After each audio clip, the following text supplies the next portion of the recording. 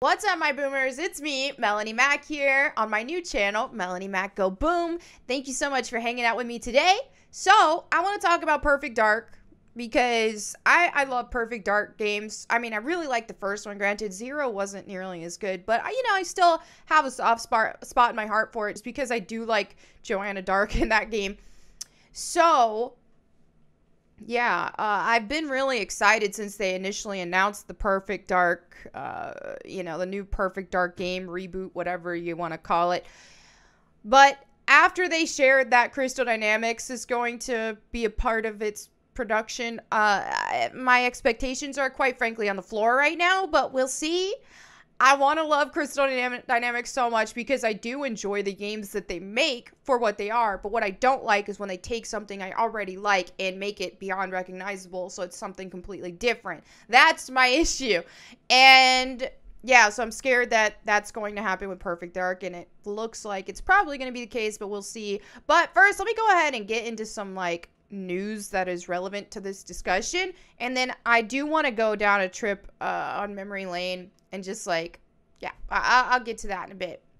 So first, let's read this. This is from VG or Video Games Chronicle.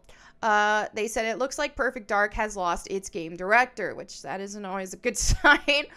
Dan Neuberger is the initiative's second major design departure in a year, according to LinkedIn. Okay, so it says, according to his LinkedIn profile, as spotted by Xbox sleuth Clabril, Dan Neuberger left the California-based studio last month. His profile page currently flags that he is looking for work elsewhere in design or director roles. Neuberger had worked at the initiative for nearly 4 years and was previously a game director on the Tomb Raider series at Crystal Dynamics. See, this is what I told you. My expectations are on the floor with what they're going to do to our girl, Joanna Dark. The same studio which is now collaborating on Perfect Dark. Yeah. The Perfect Dark director's exit marks at least the second major design departure on the project in the past 12 months, potentially more than a year ahead of the reboot's expected release. In February 2021, Perfect Dark's design director, Drew Murray, announced that he had left the initiative to rejoin his former employer, Insomniac Games. Murray cited personal reasons for his decision to leave. Murray and Neuberger leave behind a veteran team of creatives established in 2018. The initiative is led by Daryl Gallagher, the former Activision development boss and head of Crystal Dynamics. Oh, Lord. Developer of the Tomb Raider series. Since Perfect Dark's announcement in December 2020, the biggest news regarding the reboot has been that Marvel's Avengers and Tomb Raider developer Crystal Dynamics has been hired to help develop the project. In a statement last year, the initiative said, "Perfect Dark update. We are partnering with Crystal Dynamics, the world-class team behind character-driven games such as Tomb Raider, to bring this first-person spy thriller to a new generation." i.e., they're probably going to make it completely unrecognizable as Perfect Dark, and probably going to be a lot of quick time events, set pieces, scripted things, dramatic stories, and wokeified Joanna Dark.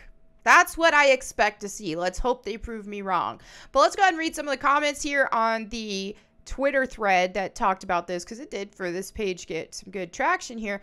Pop says Microsoft is struggling to make bangers unlike Sony. Okay, interesting. Daniel says, I don't get why they didn't just get Rare to do it. I mean, they're the original creators of the IP. Let them reboot the series. Now, apart from the obvious here, the current team are not the same people.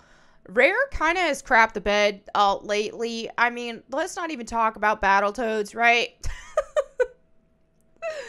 I don't think that would be any better, to be honest. Incoming doom and gloom from people who don't know what they're talking about, says the Xbox Post. Looking at how Crossfire and Halo Infinite turned out, you guys have every right to be worried. 80 says. So yeah, this has people very skeptical. Now, I kind of want to go down the memory lane, just, for fun reasons, for those who like Perfect Dark. And if you're not familiar with Perfect Dark, hey, this is a little chance to take a look at Joanna Dark and what we can expect. Now, as you can see, she was a very feminine hot character. But at the same time, I think all things considered for the time especially, she was considered more of the practical type. She doesn't have unrealistic proportions. She actually looks, she looks, for what the graphical capabilities were at the time, like more like a realistic woman. But she was still hot. Like, she's still, look at her. And what I like about her character design and what they've done with her is that she has, she has the pixie cut. And I know now that they're doing, like, when they do a lot of the cropped, really short hair, they kind of do so in a masculine way. And the thing that's unfortunate about that is it's making the internet meme short hair a lot on women, like the pixie cuts, the, like, really short hair. But dude, at the time, you look at, like, the 90s and early 2000s and stuff, girls would rock that. Or even look at, like, Catwoman, for example. I mean, girls could rock that very short haircut and still be very feminine and gorgeous. And I do like how she had that. And so her vibe was just that tough chick, man. Like that tough but feminine femme fatale type. But without going crazy with the exaggerations. Now, after they, right in between, like, before they started Perfect Dark Zero, they were going to do something slightly different. I mean, not even slightly. They're going to do something different with the art direction here, which ended up not happening, obviously. But this is like the cutesy, almost Betty Boop style Joanna Dark. I do remember being a little bummed they didn't go with this, because I do think, like, a stylized thing would work great. Because even if you look at Joanna here, she's got that hot, sexy woman, but she's also got a cuteness to her, and I like that cute but hot woman. And this totally works for this kind of style, and I'm a fan of it. I think that this actually could have really worked. She's oozing confidence, like she is here as well, and I like that. Now, obviously, Perfect Dark Zero, we got this, which to me, I also really like this. I think this is I think it's a really good design. I'm a big fan of this design. I liked it ever since it first came out. And then, this outfit, which I love, because y'all know I'm a little biased. I like tomboy vibes. So I'm a big fan of the aesthetic here. I do think that original Joanna Dark is my favorite, but all things considered, I did really like her design in Zero. But still. Now what we're seeing with the little bit, this was when they announced it. You can't really get that much of a vibe here just from her right here, but I'm not totally sure we're going to get that sassy, spunky, sexy, cutesy Joanna Dark here. I'm not getting that vibe. I'm getting kind of generic female lead character. And look at here. Again, like, it's just every single one of these older pictures of Joanna Dark, even the ones they didn't use, are very recognizable, but they're also memorable, okay? Even with the more, they didn't have to do these crazy, super exaggerating. They didn't have to make her waist like this small. I do like whenever they do exaggerate proportions on characters sometimes, but they didn't have to. She is still very memorable like this. And to see this... The Karen haircut. I like the cropped haircut. Trust me. I like the pixie cut we see here. But there's a difference between sassy, spunky pixie cut and soccer mom. And look at this outfit. It's literally... oh, hold on. There's my comments. It's literally the same outfit Lara Croft wears in Rise of the Tomb Raider. And not only that, but it almost looks like they maybe adjusted her character model a little bit to be the same, because they made Lara's legs very short in Rise of the Tomb Raider and Shadow. And it's like, I don't know what it is with wokeifying characters, but, not only is it, okay, big boobs aren't allowed, but apparently long legs aren't either. And nothing wrong with short legs. They can be really cute, okay? I mean, even if you look at... no, her legs aren't short. But still, like, they weren't exactly as long as, like, here, for example. You don't have to go with that long legs. But, I mean... There was a deliberate effort here to make her not sexy. not that traditionally like sexified hot character that she looked before. Yeah, so we'll see.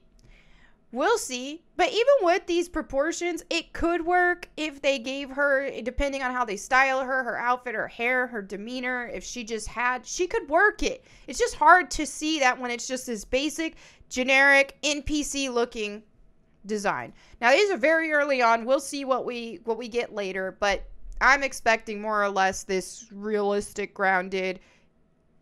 This is just what I'm expecting. Which is unfortunate when they're taking some of the most iconic female characters and, you know, giving them the NPC treatment. But I'm curious to see what y'all think in the comments. I know some people are all about this. Like, some people love it. They love it. And not even just girls. Like, some dudes are like, oh, yeah, I don't want to, like, for some reason, they almost feel guilty playing games as a hot girl. They want to just, the basic make-unders, they love it. I don't know.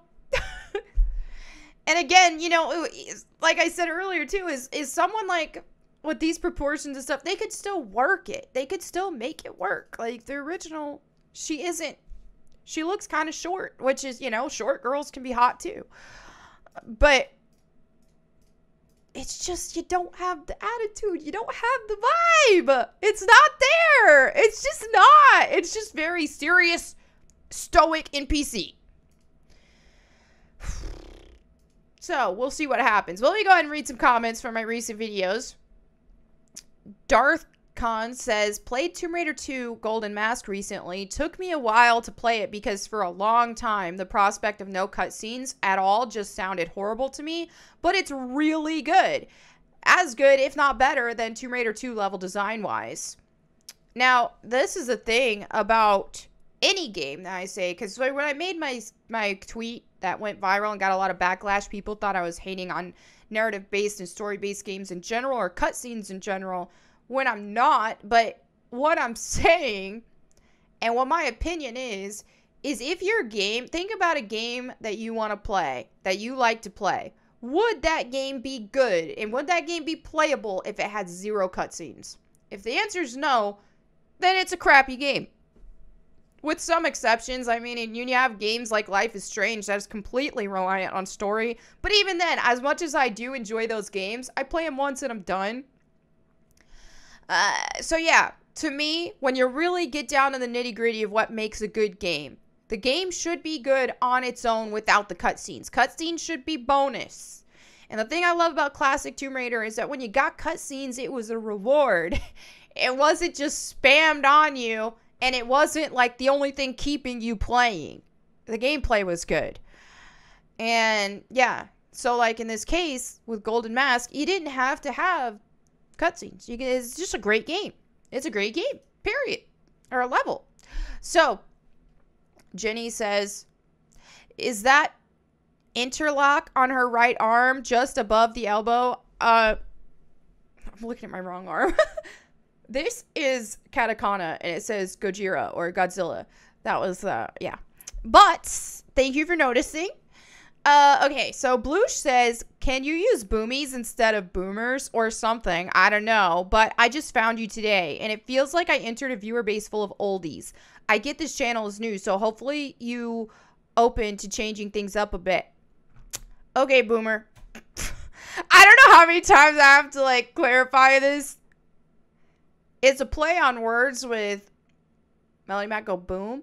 And also, here's the thing, is a lot of my videos are very, like, anti-woke. Because in general, I'm a very anti-woke movement. And what offends woke people more than anything? Words. So, that's just jarring to me if you would subscribe to me if you're offended by the word boomer. This is my thing, and that's something that, like, woke people like to call people who don't adapt to every new thing they invent, whether that be through vernacular or anything else, because woke people are constantly changing definitions of things. They're constantly making stuff up that we're just supposed to accept off the bat, and they use the word boomer on us when we're not up with their times a lot of times. So to me, it's like, okay, well, why not just own it? All right, sure, I'm a boomer. Great. Am I in real life? No, I'm a millennial, but sure, you can call me boomer. Get over it. Ravenous Spectre says, better to be right with God than society. So freaking true. And that's always a reminder to when I have to remind myself of that when I have to deal with hate all the time.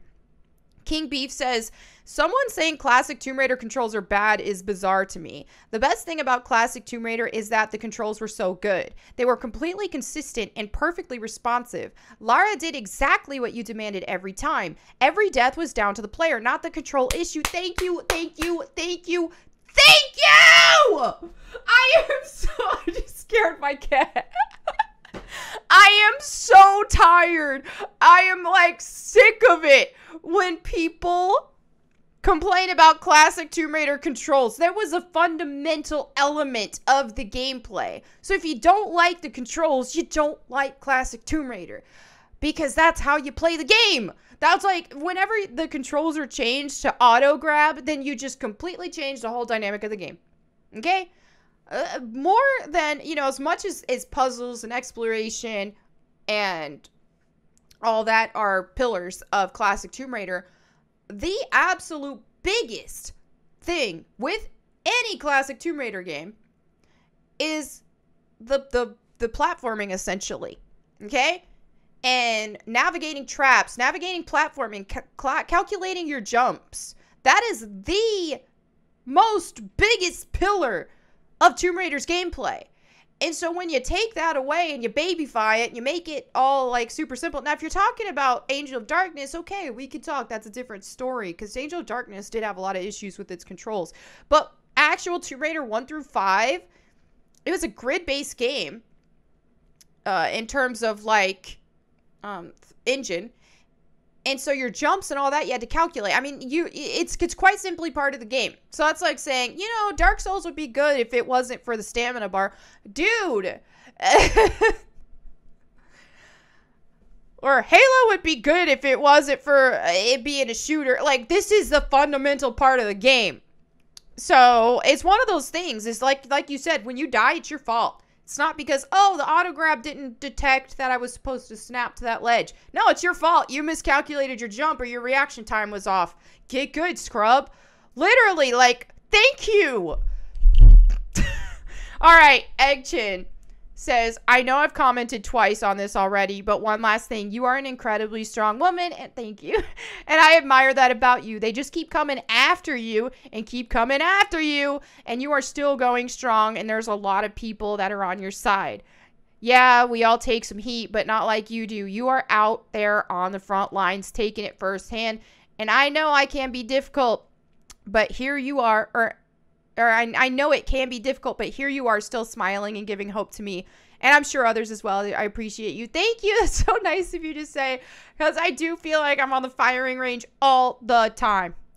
All the time. I'm like, dude, like that last backlash I got for talking about my opinion on video games.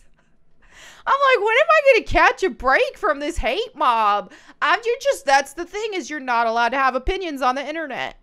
Drunk 3PO says, if people are trying to destroy you, that means you're doing something right and speaking truth. I stand with you, truth teller. Thank you. Thank you, Jay. Shadow says, that tweet is how I found this channel, lol. I don't know if they meant like my tweet talking, the one that went viral, or if they're talking about that tweet that somebody used to try to cancel me with the made up racist stuff that I didn't say. I think if it was the latter, then that's hilarious if it actually got followers for me. Because, I mean, everybody knows they were fake. Ethan says, people are mad because Elden Ring is one of the best games that has ever been made. Great story, great exploration, great difficulty, and amazing bosses. Haters are gonna hate. Exactly right. I agree. Logan says, quoting my video, I like anime better than most anything we see on TV. You've got yourself a subscriber, sister. Amen. Thank you. I'm glad you understand where I'm coming from there. So let me go ahead and go into the verse of the day. I may have used this before. I know I've at least shared it on my Instagram stories before, but I wanted to bring it up again because it did, you know, it did speak to me again with a lot of recent things. But then also, as I've looked more into it, instead of just that one singular verse, it brought a lot more perspective to me as well, and it gives it more meaning to me as well. So let me go ahead and read this. It's 2 Timothy chapter 1, verses 7 through 8. It says, "For God gave us a spirit not of fear, but of power and love and self-control.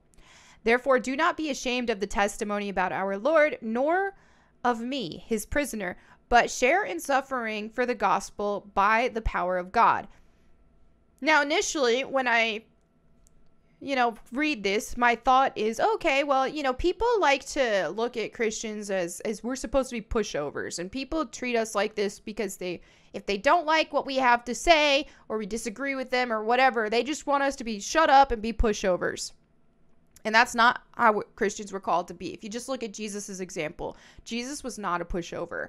He told it like it was, and he was not afraid to snap back at some Pharisees or peeps in general when the time came for it. I mean, chasing people with a whip and pushing over tables and stuff like that. I mean, and Jesus never sinned. He was well within his right to do so. So that just showing by Jesus's example, like, dude, we're not supposed to be these soy boys and girls. Like, we are supposed to be strong. And there's so many times, like, the Bible tells us, be strong and courageous, be strong, don't be a wuss, essentially. And so, yeah, that definitely is true. But I think beyond that, and what we see in context here is that also don't be so timid about our faith. And I get backlash sometimes for reading Bible verses on my videos. And, I'm a Christian. This is my faith. This is my belief system. And I shouldn't be apologetic about sharing this kind of stuff. And I won't be. And a lot of Christians, I feel like, are scared to. And I've been there too. Where I've been scared to because of the backlash. You will get backlash. The world will hate you.